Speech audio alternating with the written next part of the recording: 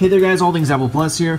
Wanted to give you guys just another video on the GBA4iOS emulator. It is out and it is available right now through iEnchantify, and I can confirm that it is working on iOS 10. So I'm going to show you how to go ahead and get it. Look, as you can see here, I'm on iOS 10 right now. I'm actually on their latest beta 7 right now, and I can confirm that this is working on through iEnchantify. So if you get a second, if you want to download that GBA4iOS emulator, go ahead and check out the rest of this video. So pretty much what this is if you're not jailbroken, for those who are new, this is a way that you can get the Game Boy Advance emulator onto your iDevice for free, and I will actually show you guys how to get games or ROMs later on as well too.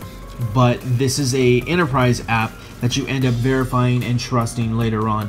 Now, I can't stress this enough, but when you download this application, one minute it will be working and the next minute it won't. Now, that is due to because Apple's Apple revokes the application from working from ever working on your device. So what happens is people like iEnchantify or iOSem.us, these websites and these places that you can go to, really reliable places that you can go to download these emulators, unfortunately they will have their apps revoked, and then it takes them just a little bit of time to renew their certificate and be able to allow us to download these apps again. That way you guys can play them, and then Apple finds out that we have them and then they revoke them, and then it's this whole process going over and over and over and over again.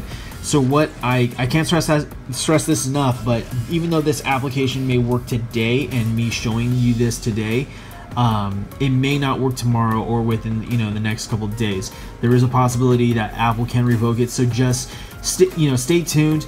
You're more than welcome to follow me via Twitter at All Things Apple Plus. Let's go and get into the tutorial. Basically, what I did in getting to iOS 10 first and foremost, if you want to go to iOS 10 and if you want to be in the betas, I went under the packages section here, and you can actually download the iOS 10 Beta 2 profile, and as you install that profile, it will update you automatically to the developer beta. So right now I'm at developer beta 7, and after that you can go ahead and download GBA4iOS 2.1, and it's very simple. All you have to do is click the install button here. It'll ask you to install from right here. We'll click on that, and an ad should pop up. We're going to go ahead and wait the 5 seconds, and then we'll skip it in just a second. And then you should get a prompt to install. We'll go ahead and install, and we'll back out. You don't need to do anything with time. If you are new to the game, basically there are some sites that have you adjust your date and your settings to allow the application to completely load. Great thing about this site is that they don't even need to adjust your date and time. It downloads directly to your iDevice. So what we do need to do is we need to trust this application. Whenever you try to launch it, you will get this it's an untrusted enterprise developer application, so we need to trust that app. So we'll go into settings, in general from right here. We'll scroll all the way down to we see profiles right here, and you should see an enterprise app by Westella Farms. We're going to go ahead and click on that, and we're going to click trust one more time, and we'll back out, and then we can go ahead and launch the application from right here.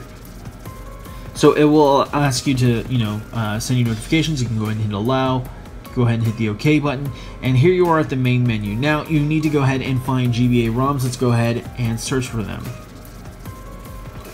Under Google here, we can just go ahead and type in GBA ROMs.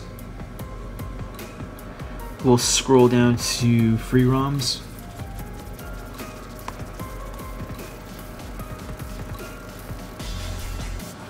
Choose the ROM that you want by title. We can go ahead and scroll down to, let's see here.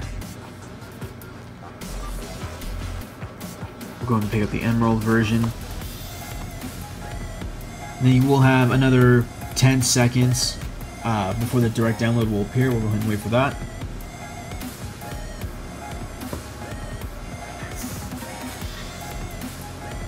We'll go ahead and hit direct download.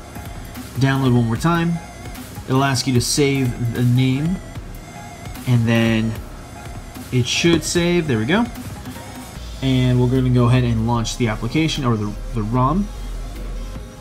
Let me actually turn up the sound a little bit.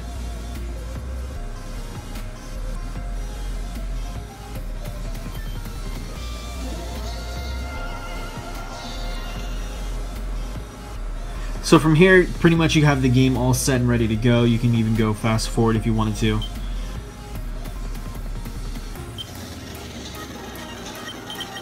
And the game, as you can see, works perfectly. Even in a fast forward mode, you can burst through this entire game too. And then best thing to do with this application is because of the amount of times Apple revokes this application, is you're going to want to download an application called Dropbox. Now, if you've never heard of Dropbox, I'll just go ahead and show you a little tutorial on that right now. Let's go into, actually, let me refocus real quick. We're going to go into the App Store. And then from the App Store, we're going to go ahead and hit the search bar, and we're going to type in Dropbox. You should see it right there. And it's this first one right here. We're going to go ahead and click on that. And basically what this does is this allows you to keep all your save data, all your ROMs, everything that you've done, and it stores them in this storage device. If you've never used Dropbox before, it's pretty much iCloud but more accessible, and I think it's a lot more easier to use than iCloud is sometimes. You can actually link it up to your computer, and you can easily, store files from your computer and to your device, and it just saves everything right into the cloud. So from here, let me actually go ahead and sign in real quick.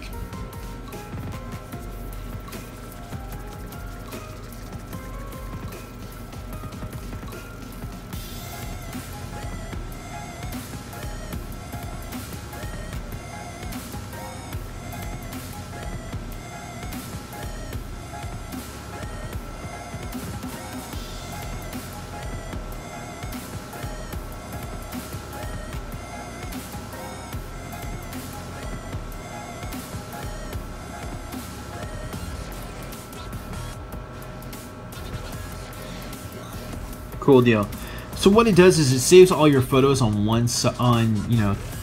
all your photos, files, anything that you have. It pretty much categorizes them, and it allows you to save and upload documents and photos and applications and ROMs and save data all into this app, and you get 5 gigabytes for free. So when you have this emulator and it's able to run, the best thing to do is let me actually go back to show game list.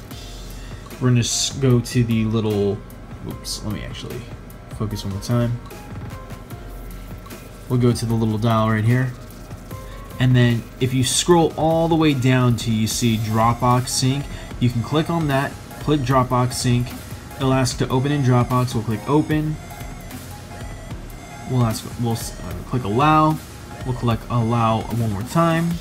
And it says Dropbox wants to open in GBA4iOS. We'll go ahead and open again, and then we're synced completely. So now, any sort of game that you get, any save that you have, any save state that you may have, Dropbox is automatically going to recognize it, and it's going to sync automatically from the time that you do any sort of sync in or any type of save in the GBA4iOS app. It's going to sync it right over to the Dropbox app, and then you're completely fine. So go ahead and check that out. If you guys did like this tutorial, go ahead and like this video up, share it around. I hope you guys did enjoy it, and for all things Apple Plus, I hope you guys have a good rest of your guys' night.